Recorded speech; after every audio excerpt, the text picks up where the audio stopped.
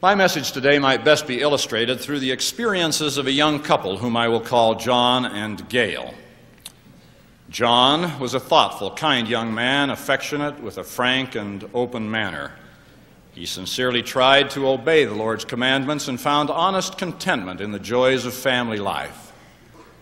Gayle, his wife, was young, attractive, high-spirited, but inclined toward more worldly interests and activities. The society in which they lived was in general one of affluence and materialism.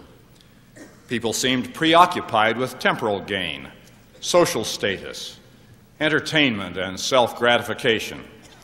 Religious leaders were concerned about the apparent breakdown in family life and moral standards. In the early years of their marriage, John and Gayle were blessed with children, first a boy and then a girl. But Gayle seemed disinterested in her domestic responsibilities. She longed for glamour and excitement in her life and was frequently away from home at parties and entertainments, not always with her husband.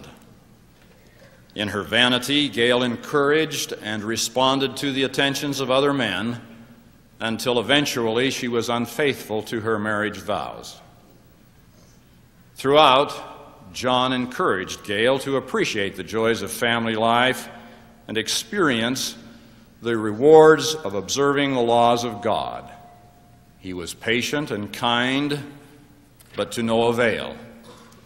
Shortly after the birth of a third child, a son, Gayle deserted her husband and children and joined her worldly friends in a life of self-indulgence and immorality. John, thus rejected, was humiliated and broken-hearted. Soon, however, the glamour and excitement that had attracted Gayle turned to ashes. Her so-called friends tired of her and abandoned her. Then each successive step was downward, her life becoming more and more degraded. Eventually, she recognized her mistakes and realized what she had lost, but could see no way back. Certainly, John could not possibly love her still. She felt completely unworthy of his love and undeserving of her home and family. Then one day, passing through the streets, John recognized Gayle. Surely he would have been justified in turning away, but he didn't. As he observed the effect of her recent life, all too evident, a feeling of compassion came over him, a desire to reach out to her. Learning that Gayle had incurred substantial debts, John repaid them and then took her home.